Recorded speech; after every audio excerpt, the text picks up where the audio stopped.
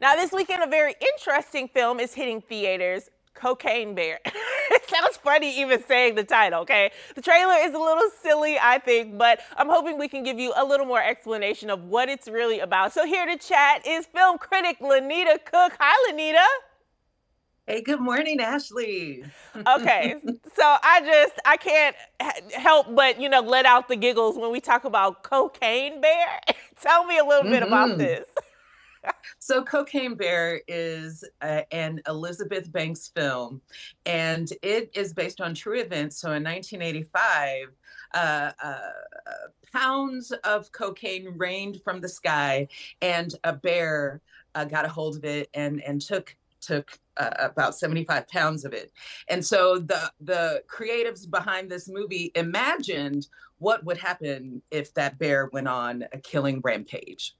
Oh my gosh. Mhm. And so it also, I mean, even though this is a true story, it's a little, I mean, you just look at that. It's a little funny. They're calling it a wild, dark comedy. Is that the way you would describe it?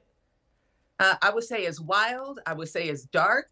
It's definitely funny, but it's also bananas. It is demented. It is brutal and bloody. It is a lot of things. I will say it's being compared by some to Jaws, even. But Ooh. I think that most people love this movie, but I will warn you, there are some things about the movie that if you're a little bit more conservative, they might turn you off a bit. But everybody I talked to has absolutely loved and they're saying it's so bad, it's good. Ooh, okay. Now, also, I see in this trailer that we're showing, we have O'Shea Jackson Jr. in this film, who I just think is a budding star. He is doing an amazing job. Some people say he looks more like his father than his father looks like himself. How was his They could performance be in this? twinsies. How do you think his performance was in this movie?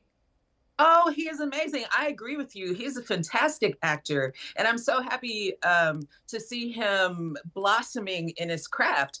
But he plays a 1980s drug dealer who is obsessed with his tennis shoes and his sports jersey.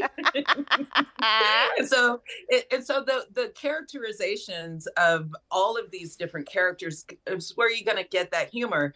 We have Isaiah Whitlock Jr., who is a well-known face. Also, he plays a detective, like a 1980s detective, who is in love with this fancy girly dog. And so they really bring those character combinations together to create humor for us.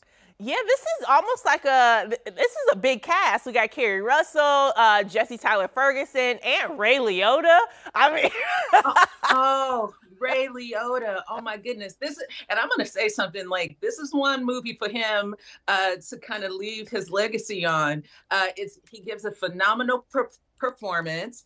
The movie is just quirky enough to go, okay, okay, it's worthy of Ray. It's worthy. I love that. He's like a national treasure. You gotta love Ray Liotta.